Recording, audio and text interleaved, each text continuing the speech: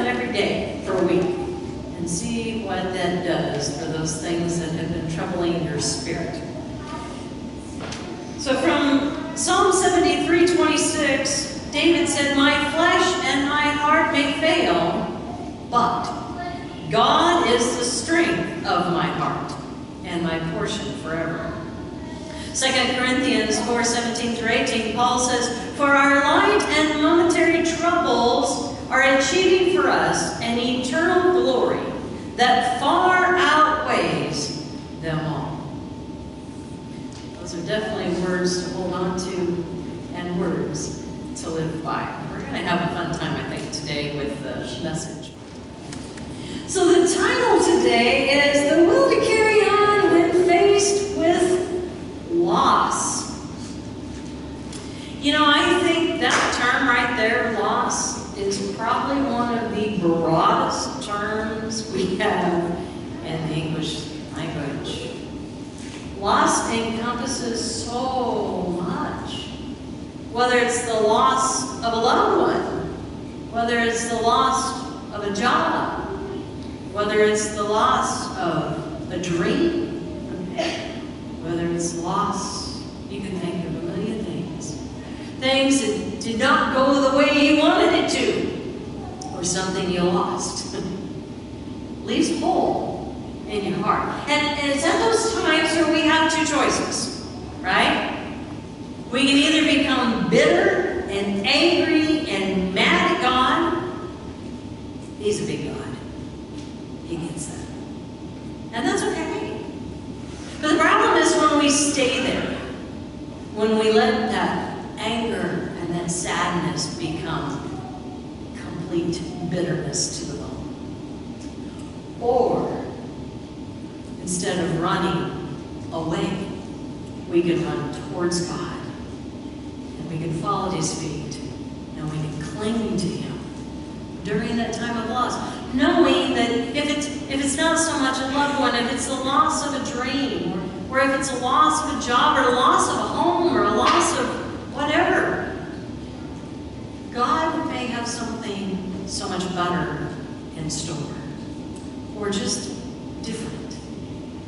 Well, what I want to look at today, if you notice my shirt, it's Amazing Grace, how sweet the sound. We're going to be looking at a lot of men and women who were faced with maybe unbelievable loss that you didn't even know. Ones that, maybe songs that we have sung that you have cherished your whole life and you loved and you held dear, but you never knew the pain that was behind that caused those beautiful words to be penned. We're going to look at the men and women who, when faced with adversity, some of them did go the wrong way and then circle back, and other ones clung all the harder. So, who here knows about Johann Sebastian Bach? You ever heard of Bach? Yeah, a few. What you may not know, though, this is going to be a little bit of a history lesson, but hopefully not a boring one. So he was born on March 31st of 1685. I did not realize he was that old. Okay? He was born in Germany and he died in 1750. So he was a composer during that whole Baroque era and most celebrated member of the large family of North German musicians. Think about that. He was way up there. He was at the top of his field.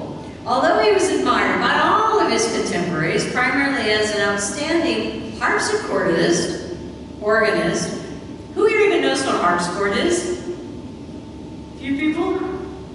Yeah, it's a little smaller piano and it sounds real tingy. And actually on my Joyful Joyful song that I did on my CD, we used a harpsichord for that. He was an expert on the organ, and Bach is now generally regarded as one of the greatest composers of all time. So when you hear that, you think, oh, well, good for him. Well, what you may not know was that there's a lot more to Sebastian than we know. Johann. He was a member of a remarkable family of musicians who are proud of their achievements. In about 1735, he drafted a genealogy, the origin of the musical Bach family. So see, this isn't new. People were even doing their genealogy even way back then. He traced back his ancestry to his great-great-grandfather, Leitbach, a Lutheran baker or miller, who late in the 16th century was driven from Hungary, a historic region of Germany, by religious persecution. This has been going on for a long time. He died in 1619. And there were Bachs in the area before them that may have returning to his birthplace. But what he did was, this guy used a cittern to mill and to play while the mill was grinding. So it's a little musical instrument. Johann Sebastian remarked, "A pretty noise they must have made together." Think about that. You're at work and you just take what God's given you and you just decide how to turn it into a musical instrument. He said that he learned to keep time, and this apparently was the beginning of music in our family. So think about that. Here you have one of the greatest composers of all time, and who's he giving credit to?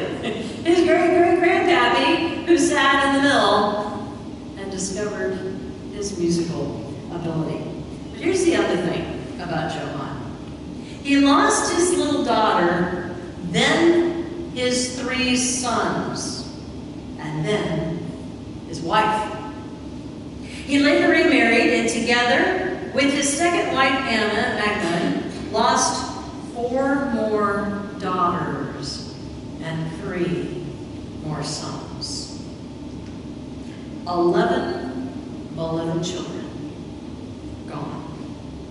Many researchers wondered, how was Bach able to even cope with these losses?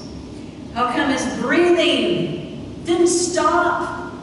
How come the music didn't just die? How come his heart didn't quit beating? And most importantly, how could he possibly go on writing songs, singing suites for cello, masses, concerts, the most beautiful music in the world has ever heard? Can you imagine? At the end of the score, he always wrote, Soli Deo Gloria, glory to God only. That's a lot to swallow right there, isn't it? God had he felt, he could have felt, like had taken everything away from him. Not once, but twice. How many times in his head was he going, what did I do wrong? Why am I being punished? But the worst part is, well, the children had to suffer. And yet, at the beginning he wrote, Lord, help me. He knew where his strength lied. He knew who he still looked to, even though he didn't understand the plan. It was always, Lord, help me, and at the end, glory to God only. The first commandment. So think about this. Whenever you hear Bach's music, you can actually pray during his music, because his music itself is a prayer. Bach's music is a conversation between man and God. He's not new though. Who else did this all the time? David, all the Psalms. Our prayers are conversations between him and God. And even though David always asks the questions, he answers his own questions with, but God. God is my rock. God is faithful. God is the one I cling to. Well, there's another song that you know, and I have told the story before, but thought it was fitting to do it again. Horatio Gay Spafford, because there's a little maybe more than you didn't know to his story. So he was born in New York on October 20th, 1828, but it was in Chicago that he became well known for his clear Christian testimony. He and his wife Anna were active in their church. They had been faithful disciples, faithful followers, ever since he was a youth, and same with his wife. Their home was always open to visitors. And they counted the world-famous evangelist Dwight L. Moody among their friends and close friends. They were blessed with 5 children and considerable wealth. Horatio was a lawyer and owned a great deal of property in his home city. Now, not unlike Job, you'll see a pattern here with most of these men and women. Tragedy came to great measures to the happy home. When 4 years old, their son Horatio Jr. died suddenly with scarlet fever. And then only a year later, in October 1871, there was a massive fire that swept through, you know, the Chicago fire? Well, that happened downtown, devastating the city, including many properties owned by Horatio. The day almost 300 people lost their lives and around 10,000 were made homeless. Despite their own substantial financial loss, the Spanifers sought to demonstrate the love of Christ by assisting those who were grief-stricken and in great need. Shortly after, though, the stock market crashed. And what he had left, he lost.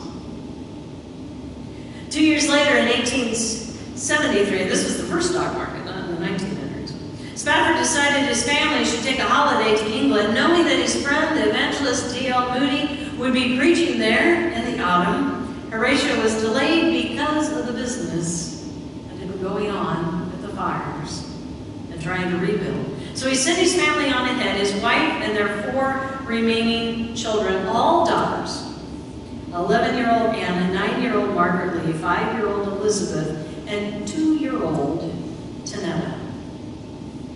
Now on November 22nd of 1873, while crossing the Atlantic on the steamship, the Ville de Havre, their vessel was struck by an iron sailing ship. 226 people lost their lives as it sank with only 20 minutes. All 4 of Horatio Spafford's daughters perished, but remarkably, Anna Spafford survived the tragedy. Those rescued, including Anna, were found unconscious floating on planks of wood, subsequently arrived in Cardiff, South Wales. And upon their, Anna immediately sent a telegram to her husband, which included just 2 words: saved alone. Receiving Anna's message, he sent off at once to be reunited with his wife. And one particular day during the voyage, a captain summoned him to the bridge of the vessel and, pointing to his charts, explained that they were now passing over the very spot where the Ville de Havre had sunk and where his daughters had died. It is said that Spafford returned to his cabin and wrote the hymn on the front of your bulletin. To it as well with my soul. There and then the first line of which, when peace like a river attendeth my way. There are other accounts that say when that was written at a later date, but obviously the voyage was one deep suffering. It is clear inspiration of the moving and well-loved hymn. Horatio's faith in God never faltered, and he wrote to Anna, a half-sister, on Thursday last we passed over the spot where she went down in mid-ocean. The water's 3 miles deep, but I do not think of our dear ones there. They are safe. Dear lambs. After Anna was rescued, Pastor Nathan Weiss, one of the ministers traveling with the surviving group, remembered hearing Anna say, God gave me 4 daughters, and now they have been taken from me. Someday, I will understand why. Naturally, Anna was utterly devastated, but she testified that in her grief and despair, she had conscious of a soft voice speaking to her. You were saved for a purpose. She remembered something a friend had once said, it is easy to be grateful and good when you have so much. But take care that you are not a fair weather friend to God. Ouch, wasn't it? Following this deep tragedy, Anna gave birth to 3 more children, but she and Horatio were not spared even more sadness. On February 11, 1880, their only son, Horatio, named after his brother who had died, and also after his father, also died at the age of 4. In August of 1881, the Spaffords left America with a number of other like-minded Christians, and they settled in Jerusalem. When we were there, they pointed out where Mark Twain had actually stayed when he penned the words that the place was so desolate at that point in time. But where he stayed was at the home of Horatio and Anna Spafford.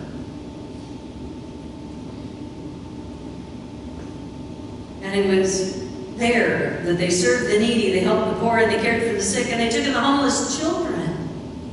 Opened their doors wide. Their desire was to show those living about them the love of Jesus.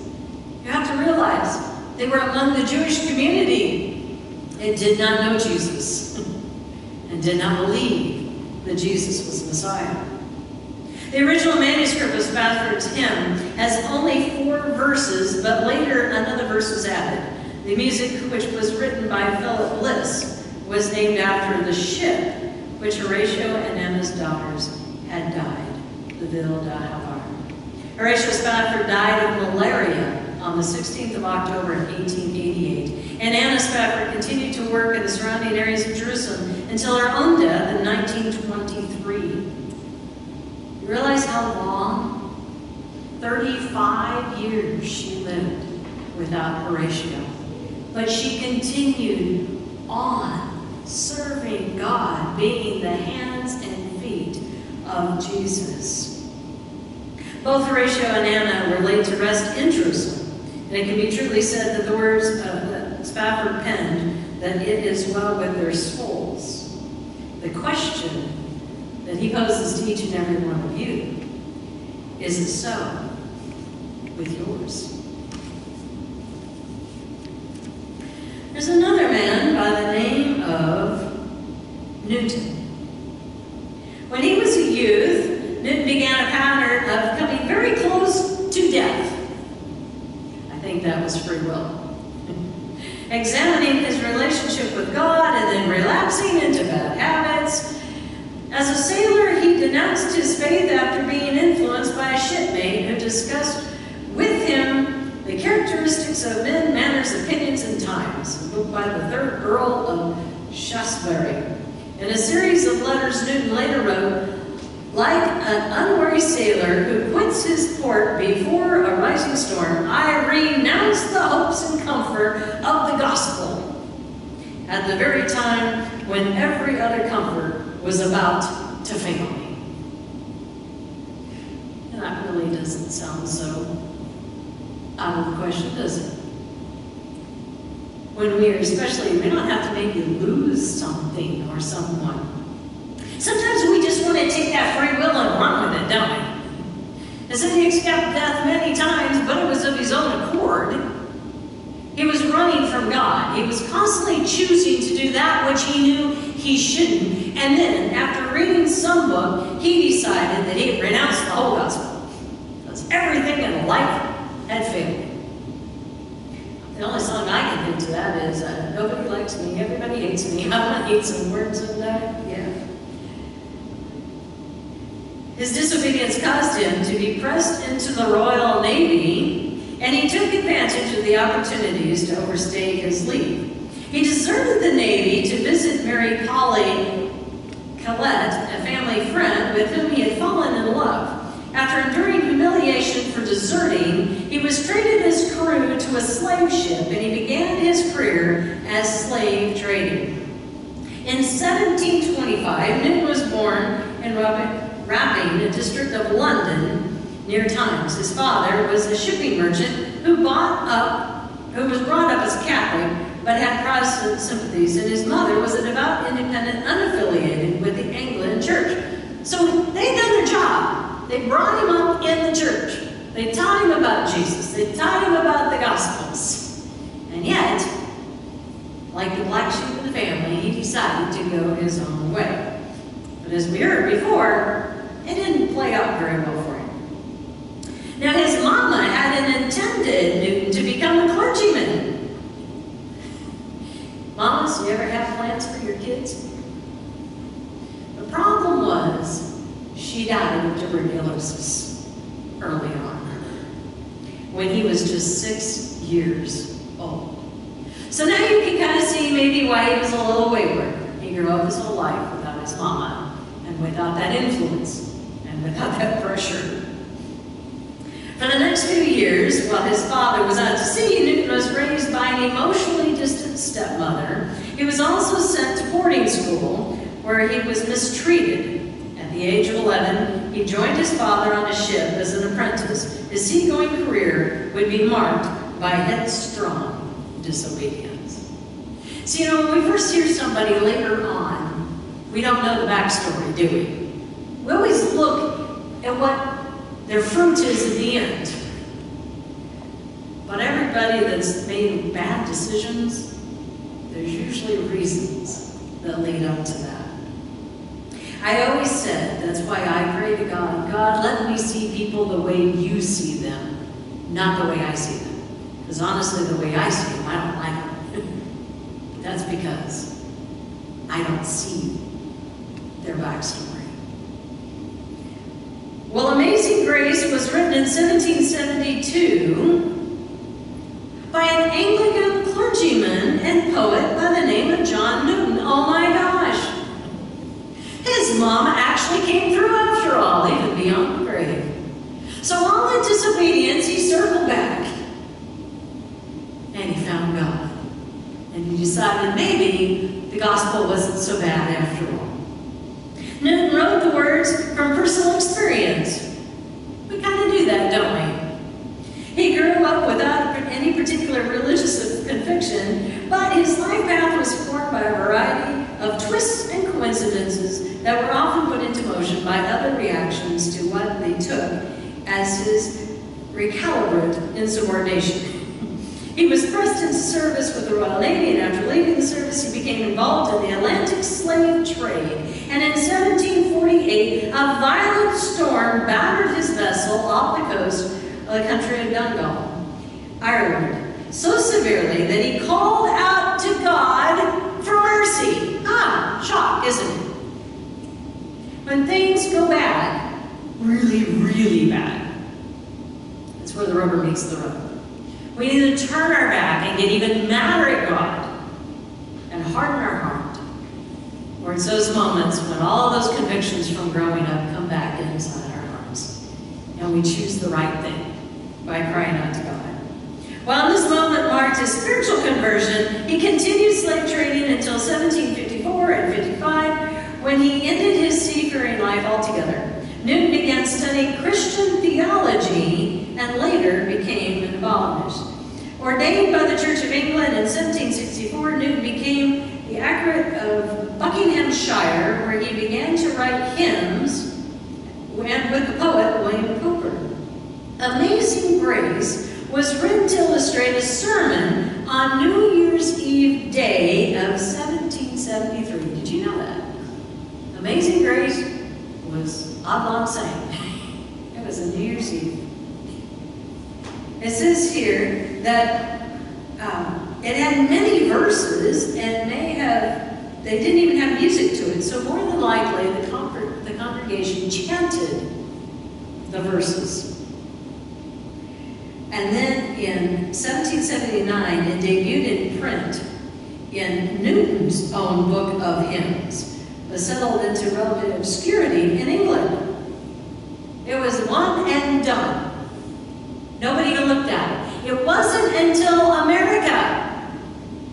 The United States picked up on this, and it became a popular song used by the Baptists, the Methodists, preachers, and part of the evangelists, especially in the American South. During the Second Great Awakening and into the early 19th century, it's been associated with more than 20 melodies. Bet you didn't know that either.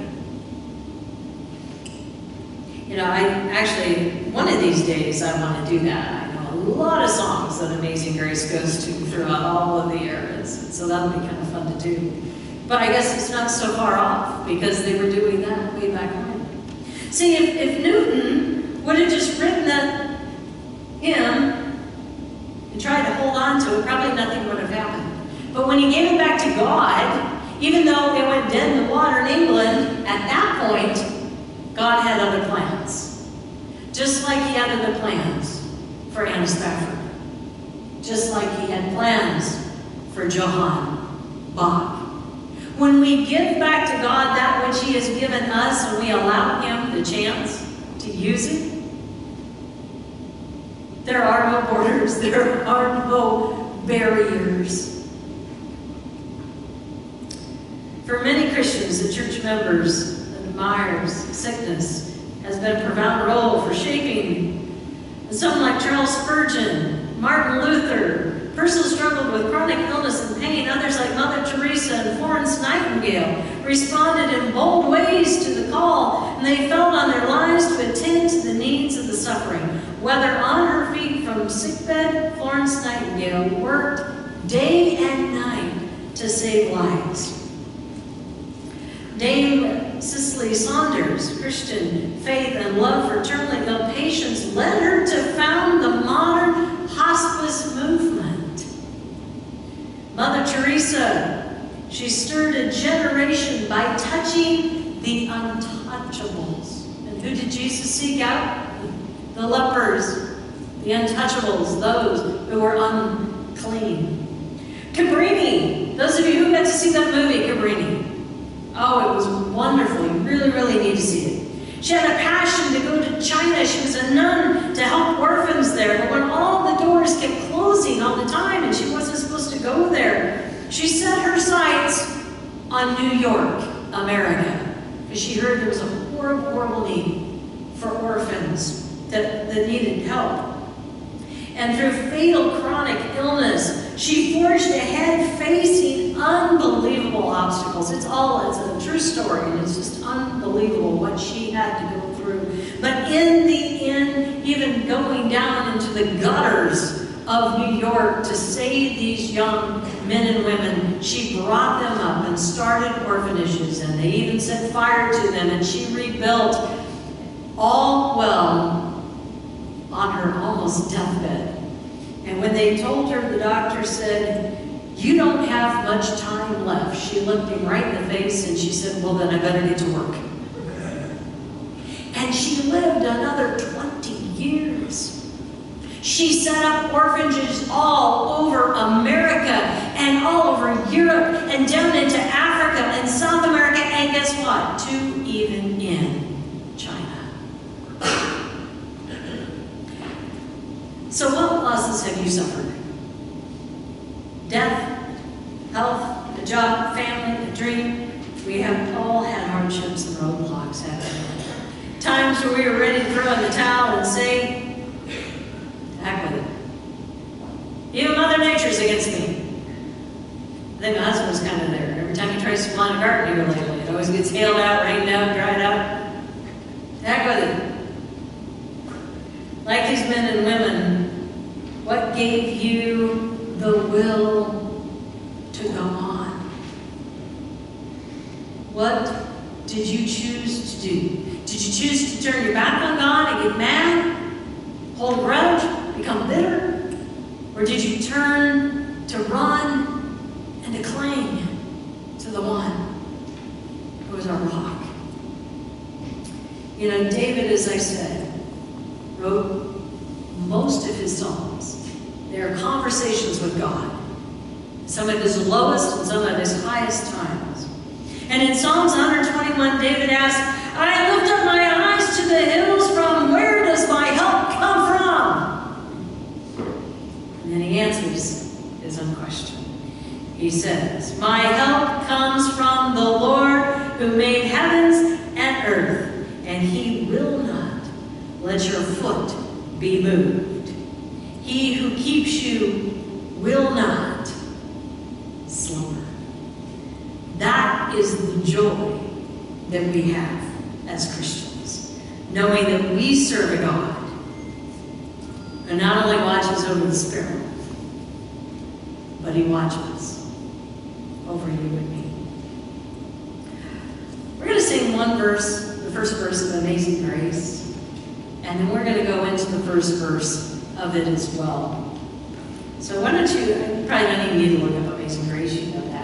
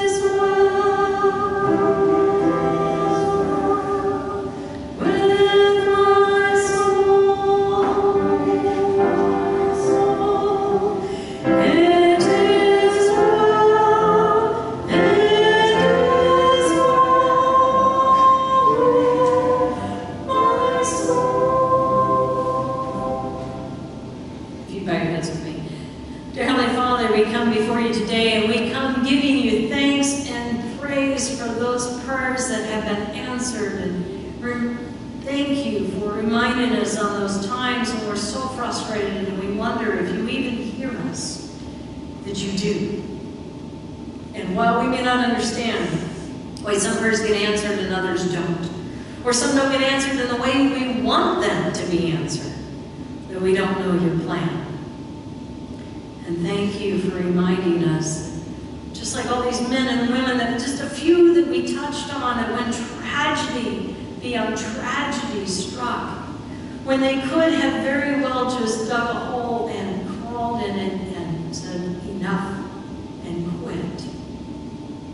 The Holy Spirit attended their souls and gave them the strength to carry on. And it's the same Holy Spirit that gives us the strength to carry on when we are faced with challenges and losses and sometimes a will that we just don't have to carry on. Thank you. That's why we read the scriptures. That's why we study the Psalms, because David understood this. He cried out to you, but it wasn't one way. It was a conversation. And thank you for reminding us that even in his darkest times, he can answer his own question with our strength comes from the Lord. These men and women who wrote these hymns wrote them in times when they needed your strength. They needed your love. They needed your blessed assurance. They needed your standing on the promises, leaning on the everlasting arms, your eyes on the sparrow, for just a closer walk with us. And it's because of your amazing grace that we could fall at your feet and say, it is well with my soul. We thank you for all these things. And we thank you that if we don't even feel like praying the words of the Lord's Prayer, You even put that to song. So whether we're singing or we're praying, we can lift your prayer up to you. If you would join with me in the Lord's Prayer. Our Father, who art in heaven, hallowed be thy name. Thy kingdom come, thy will be done, on earth as it is in heaven. Give us this day our daily bread, and forgive us our debts, as we forgive our debtors. And lead us not into temptation, but deliver us from evil. For thine is the kingdom, and the power, and the glory forever and ever. For thine is the kingdom, and the power, and the glory forever.